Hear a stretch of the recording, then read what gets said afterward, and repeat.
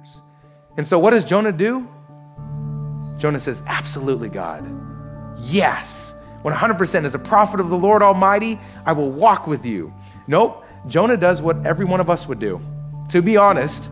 And Jonah goes literally in the opposite direction. Tarshish is the exact opposite direction of Assyria from where Jonah was at. He literally said, Syria's that way, Nineveh's that way, awesome. I'm gonna walk this way. And you know the crazy part about the story is that when Jonah was fleeing from God, he wasn't fleeing because he was scared to walk into the city. He wasn't fleeing because he knew that they were a brutal enemy of the Israelites.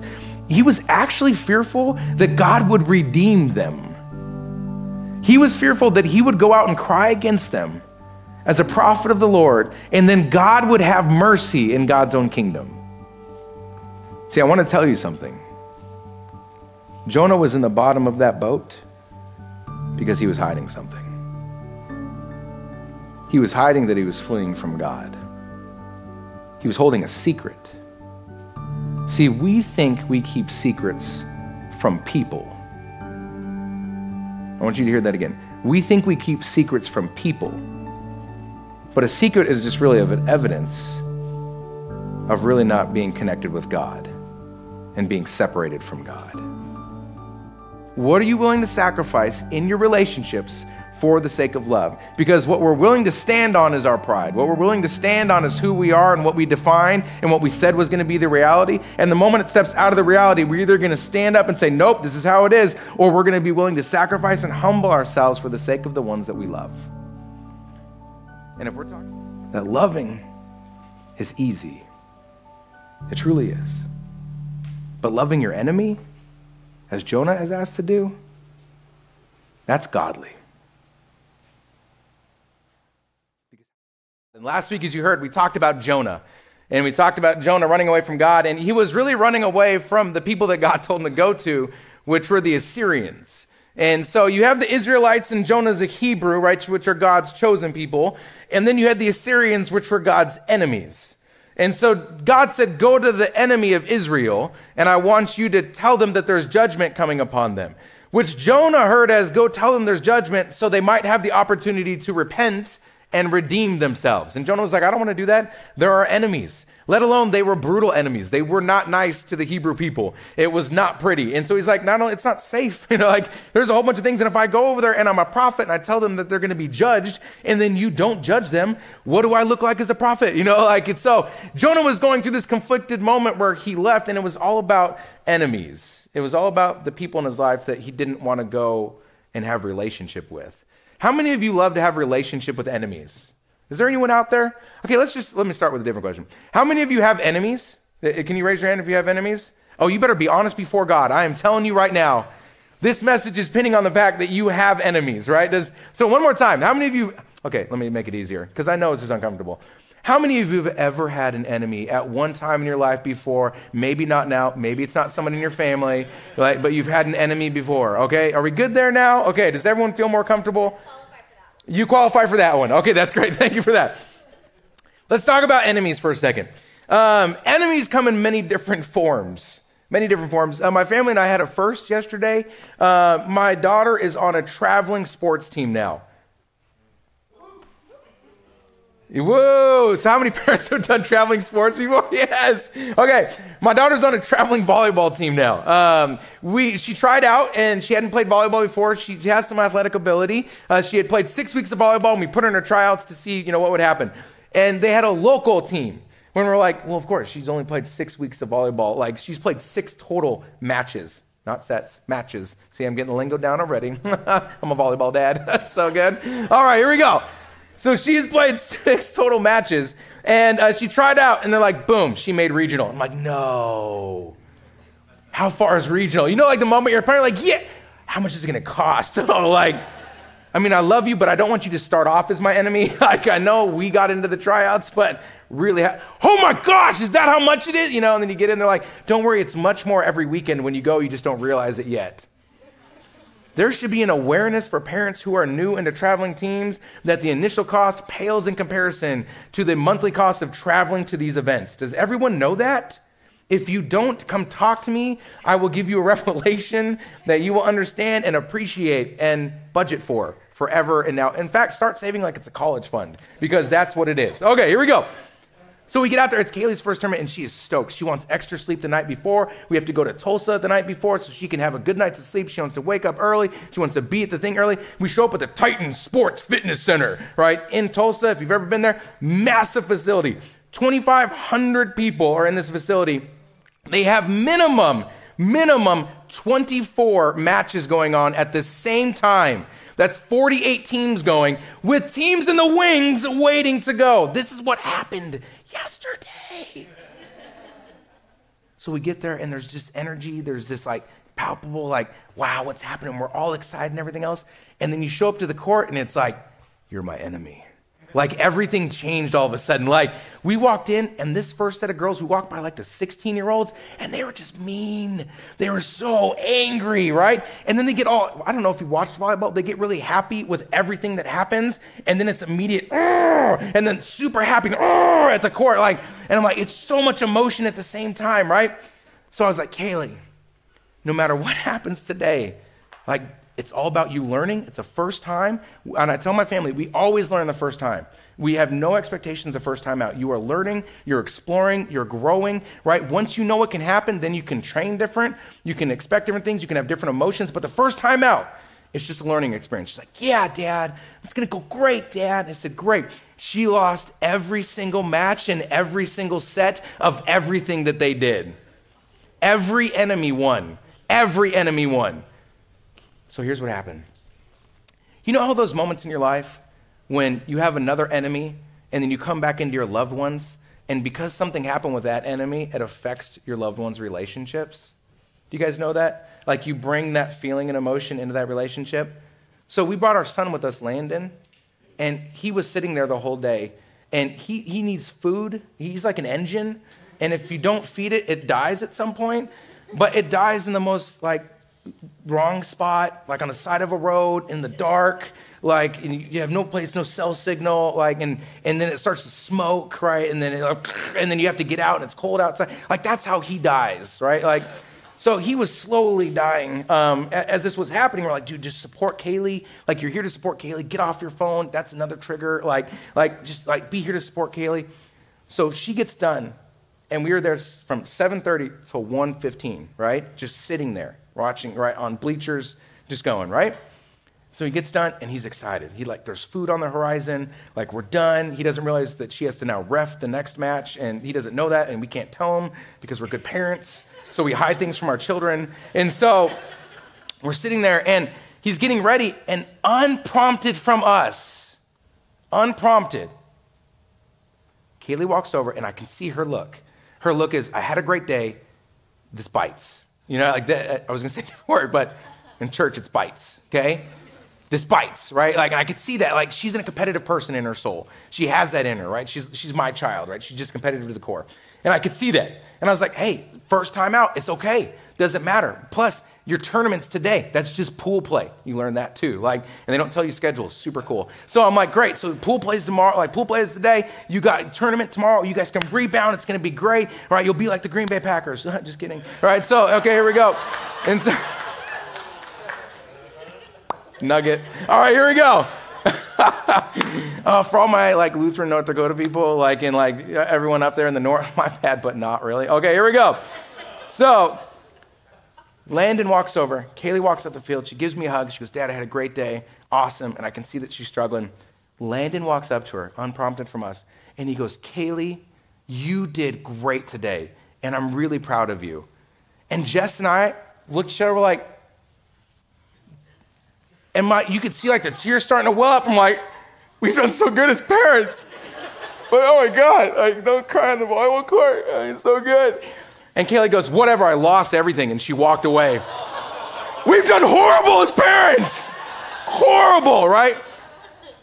Her enemies affected her and then affected her loved ones. They affected the people around her, and she didn't realize it because who was she thinking about? She was thinking about who? Her enemies.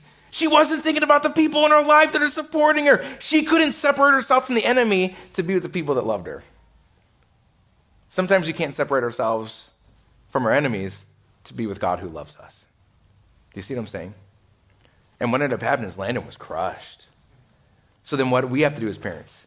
Now we have to go in and support Landon, and we have to pull him out, and then we have to go back to do you see what happens with this? Like all of a sudden now you've got other people in the support that have to take away from their lives so that you can go back to this person, pull them back into the relationship, build this person up, pull them back into the relationship, bring them together so that we can see what's going on. And it can't be forced either. You can't say, go apologize to your brother, right? That's just a forced relationship. They have to understand the relationship. And when you understand the relationship, you can then get to a place where you're like, wow, I'm understanding a little bit of love, and enemies don't affect me in that way anymore.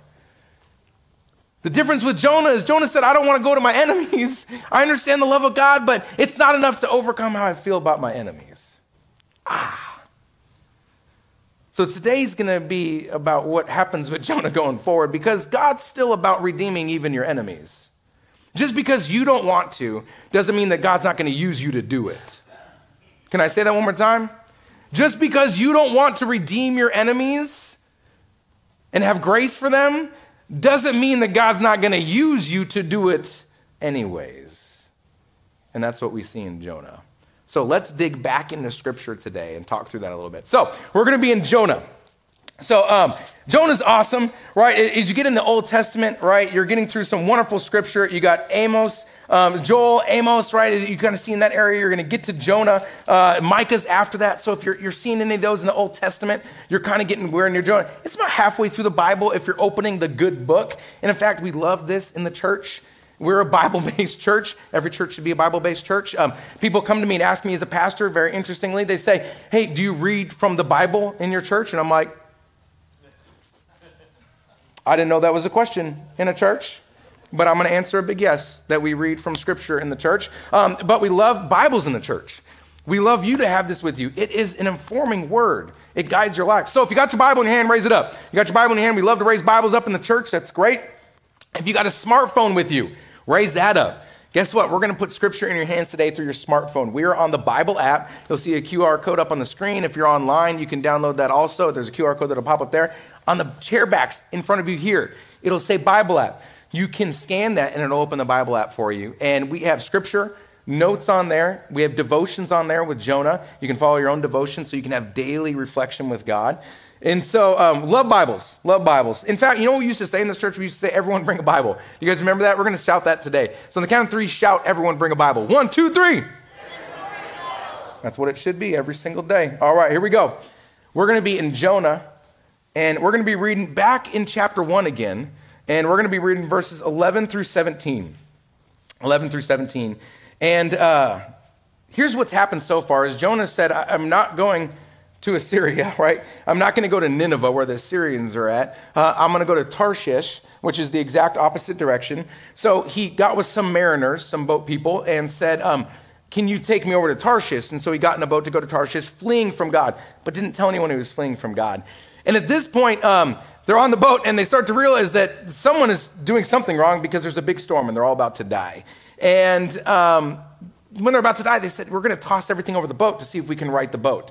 They toss everything over the boat, sacrifice all their goods, no matter what's on the ship, and it still doesn't happen. So they run down to Jonah and say, who are you?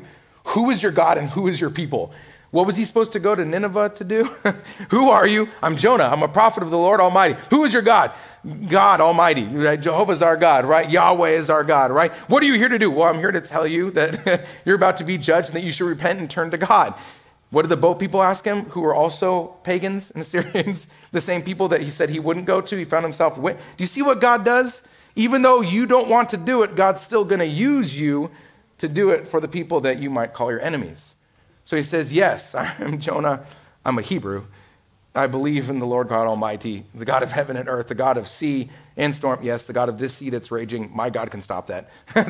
That's who I am. And they said, what are you doing then? Like, pray to your God. They're telling Jonah how to have a relationship with God. And that's where we find ourselves in this scripture right now. We find ourselves with Jonah. So here's what happens. Verse 11. Then they said to him, what shall we do to you, that the sea may quiet down for us? For the sea was growing more, and in a beautiful word that I think is only once in Scripture, tempestuous. That's a beautiful word in Scripture. Have you ever seen that word in Scripture before? Well, the neighborhood churches gave it to you. Okay. For the sea was growing more and more tempestuous. He said to them, pick me up and throw me into the sea. Then the sea will quiet down for you, for I know it is because of me that this great storm has come upon you. It is me, your enemy, that has caused a great storm for you. Nevertheless, the men rowed hard to bring the ship back to land, but they could not, for the sea grew more and more stormy against them. Then they cried out to the Lord, "Please, O Lord, we pray, do not let us perish on account of this man's life. Do not make us guilty of an innocent life. Do not make us guilty of innocent blood, for you, O Lord, have done as it has pleased you." So they picked Jonah up and threw him into the sea, and the sea ceased from its raging. Then the men feared the Lord even more, and they offered a sacrifice to the Lord and made vows. But the Lord provided a large fish to swallow up Jonah, and Jonah was in the belly of the fish for 3 days and 3 nights. Jonah and the whale, right? Nope, great fish. Great fish. Everyone says whale? It's great fish. All right, here we go. Here's what we're seeing from the story of Jonah today. And it's really a story that begins with our plan and how our plan works, or what I call people's plans. And it's what happens when we run from God, and what happens when we either get involved with enemies or we don't understand the plan and the process. We tend to have our own idea of what we're supposed to do. And it's usually not first we go to God and we give it to God and say, "God, you have this. I know you have this. So I'm going to step back and I'm going to have faith in you and your plan. Guide me." That's usually not our first result. Our first result is exactly what happened here. They threw everything over the ship. Right? When you're trying to gain control of your life, what do? Do you remove everything that's a distraction? Think about that right now. How many of you do that when you're trying to gain control of your life? You're like, "I'm not going to worry about that. Not going to worry about that. I have control over this one thing. That's it. Everything else is off the boat." That's what they did. They threw everything off the boat. They got rid of everything. See, people's plans begin with getting rid of everything. That's what happens. See, we get rid of everything, and then we say, "Okay, now that I've gotten rid of everything," we get to the next part, and it's this part right here in verse 13. It says this. In verse 13 it says, "Nevertheless, the men rowed hard to bring the ship back to land." So they got rid of everything. Jonah said, "Hey, my God's the only person who can do this." And they said, "Don't worry, we're going to try and row one more time now to get us back to land." How many of you, in times that things are out of control, and you've released everything around you to try to do it yourself, then you say, "Okay, now that I've shed everything and I have control, Lord, I'm going to try this one more time on my own because I think I have control of my situation again." How many of you are guilty of trying to recontrol your situations after you've released everything? Saying, "I'm still the one that can do this." That's a people's plan. People's plan is get rid of everything, try it again ourselves. Think about that. And the next thing we do is what? Then we truly get rid of everything. And lastly, we give it to God. See, that's how a people's plan works, and they do it here. They get rid of everything, right? And they say, "Hold on a second, enemy or not, we've gotten rid of everything. We're going to try and roll back. Okay, we've done it ourselves. No, we've got to get rid of everything." And the next person is Jonah. That's the everything. And he says, "Look, if you throw me into the sea, like, that's how this works. I'll be released, and you'll be safe." And we do that. And then we give it to God. See, God's plan is different, though. See, God's plan begins in a beautiful way. God's plan begins like this. God's plan begins with create relationship. That's how it begins. See, what they didn't do first is they threw everything over the boat, and then they came to Jonah and said, "Who are you? Who is your God, and what do you have to say?" See, they threw everything over the boat and then tried to create relationship. What God does with us and what we need to do with our people around us, with our enemies, is we need to create relationship first. We need to say, "Who are you? Where do you come from? Who are your people?" And in fact, when Jess and I were talking about these volley teams, we had no idea where they were from.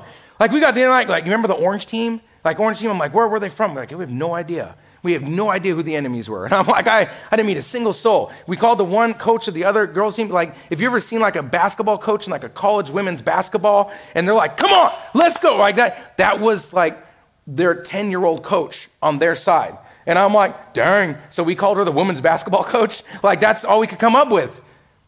We never went over and said, "Hey, who are you? We'd just love to meet you. All right, we're an opposing team. We're your enemy today. And my name's Joe Lyles. I'm a pastor. So I love you, but I hate you."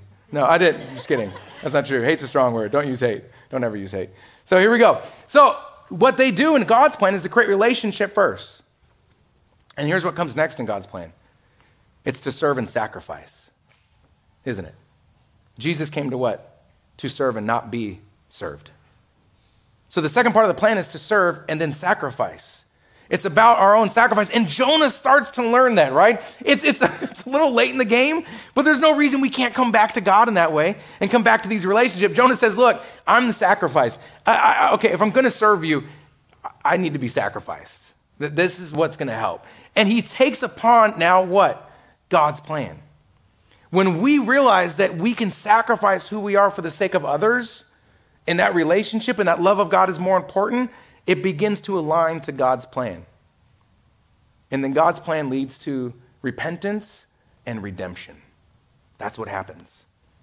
Repentance is the changing of ways. It's the turning around. What is God doing to Jonah? God's saying, turn around, Jonah. Like, I'm going to take you back. You got to turn around. And that repentance leads to redemption. A redemption that is holy, not based on this earth. And so you have this going on in this relationship, and I wonder if we do that with our enemies. Do you have that, I want to create relationship, I need to know what's going on in your life? Because usually when there's something going on and people are doing this with each other, there's a lot more underneath. And if you took a second to pause and stop and have a conversation about the relationship, you can understand a lot more about what's going on. And then if you're willing to serve that person undeservedly with grace and sacrifice your pride for the sake of the love of God in that relationship, it can lead to repentance. It can lead to change and redemption. But how often do we do that when we're walking back to God? If you want to walk back to God or begin that relationship, it needs to begin to align to God's plan. It has to. Now listen what happens next. This part is great. Verse 16. Jump to the end of this. Then the men, the mariners, the pagans, the Assyrians, the ones who believed in other gods, heard all of this was happening. They've now seen that the storm has stopped. Jonah's over the boat. And it says this. Then the men feared the Lord even more, and they offered a sacrifice. What's the part of God's plan? Sacrifice and service. They offered a sacrifice to the Lord and made what? Vows. They made a commitment. And here is where I think we struggle. See, a vow is a promise to do things differently going forward, not based on right now. A vow is a promise to do things different moving forward, not based on now. And they made a vow before God to have a relationship with God that looked different than before. Which leads me to a question for you. We know a vow is really in one way in life. If I really think through a vow, right, we know of marriage vows. Is that true for everyone? Right? Like, that's kind of when we think of vow, do you think of anything else? Anyone out there? It really comes across in marriage vows. And it's that commitment for what? Commitment saying, hey, we're going to stand before, many people hate writing their own vows. So that's like, hey, whatever language you can give me is really good. You know, like that forever and ever till death do us part, sickness and health, love that. Can you use that in our marriage? Absolutely. That's wonderful. And we make this vow, but you know what happens in our relationship with God is, and with our relationship in marriages, is how often do we go back and say, hey, I'm recommitting to this relationship. I'm making a new vow in our relationship. Think about that in your own life right now. How many of you have done that in your own personal relationships or your relationship with God? It's so big in our life that we call it a renewal of vows. Like, it's its own service. Like, that's how big it is. What if it wasn't that big? What if it was something that we could do on a daily basis or a weekly basis? Or if we went through a season in our lives and in our relationships, we're like, hey, hold on. We need to recommit to each other right now. We need to stand before and say, hey, going forward, things are going to look different. We need to have a renewal of our vows, and I'm going to tell you what these new vows are. That's what the people are doing here. And I think in our relationship with God, it's something that we have to do also. We have to renew our commitment to God. Ask yourself, when was the last time you renewed your commitment to God? When was the last time that you had a season in your life that said, hey, this season was so big in my life, and I saw what you did in it, that I'm going to pause right now, and I'm going to make vows to you, Lord. I'm going to make vows and say, this is who I am in relationship with you because I see what you're doing in my life. I see it. That's where I think we need to be.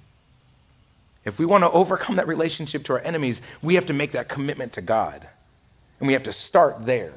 And we're seeing it from enemies of God committing to God. And yet we don't do it as Christians. What? That's the crazy part of this. We need to lead that relationship in an amazing way. And then watch what happens next. Verse 17. But the Lord provided a large fish to swallow up Jonah. But the Lord provided a large fish to swallow up Jonah. How many of you have asked the Lord to give you a sign? Like tell you the path that's coming? How many of you have asked the Lord to give you things, really? Like, I'm looking for this in my life, Lord. Can you provide this for me, Lord? I mean, think of those prayers that you've asked the Lord to give you something. Did it ever include a great fish? Like, ever? Let's be honest, right? Did it ever include a great fish? Anyone? Anyone? I mean, besides the fisher people out there, like people who are fishermen, like, Lord, I'm just praying for a great fish right now. Like, that doesn't count. Don't pray for a great fish. Think about that for a second. But why I stopped on this is it said the Lord provided. Hold on a second. I didn't pray for that provision. I've never prayed for that provision. I've never been prayed to swallow up for 3 days, right? In a place where I don't have any control of the surroundings around me, in a place that's probably dark, in a place that's only me and my thoughts that I can't talk to anyone. Yep, not on my prayer list. Still not on my prayer list. And yet it said the Lord provided. So it made me stop. And it made me think. I want you to think about your enemies for a second. And I know this is hard, so I want you to really think about it. And I want you to think about that big fight that you had with your enemies. And any enemy in life, not the current ones, it can be the current ones, but just to make you comfortable. Think about that big fight that you had, or the fights that you had over your life, the seasons that you've had. And I want you to think about the storm that was tempestuous, this storm that was raging and sloshing across the boats, and the lightning and the thunder and the loud. I want you to think about all these things that are happening in this fight that you had, this big fight in the season, and now I want you to imagine the calm of a room being provided for you just to be with God. And I want you to ask yourself, when you were in those fights and those storms, did you pray for a quiet place and peace? See, what I think what happens is we pray for certain things that we only think about and can conjecture, but God's still providing those. But it's uncomfortable, isn't it? It's uncomfortable to think that the storm that's raging, that sometimes that quiet is as deafening in our life. That the storm can be so loud. It can be so just an uproar of things that are just taking apart everything in our life. And yet when we move away from that storm, finally we get into this quiet and peace that is also just as deafening because we haven't spent that time to understand what it means to be in that relationship with God. But more so, it's something more important. It's because we're not seeking the right peace. To be honest. We're seeking a peace that we're trying to control. We're seeking a peace that only exists in the way that we understand it. We're seeking a peace where it's comfortable and we're surrounded and we're warm and really people care for us and they say it's going to be all right and everything's going to be okay. And it's the exact peace that we think we need to hear. And I can tell you right now, you will search for that peace for the rest of your life. Because the peace you're trying to find only comes from God. It truly does. It only comes from God. And when you figure out that God's plan is to give it back to God in your life, you will find that peace. And it's called salvation. Truly. It's the room being prepared for you in the kingdom of heaven. Do you know why this language was so important to me? Prepared a large fish, great fish. Because Jesus says the same thing when he says, I go ahead of you to prepare a room for you. Same word. We just think about those two scenarios a lot different, don't we? The peace that you're looking for, walking back in your relationship with God, is a peace that truly only comes from God. And my hope is that we find that together. And if you truly live into this text, my hope is that you give that peace to others. And all God's people said, amen.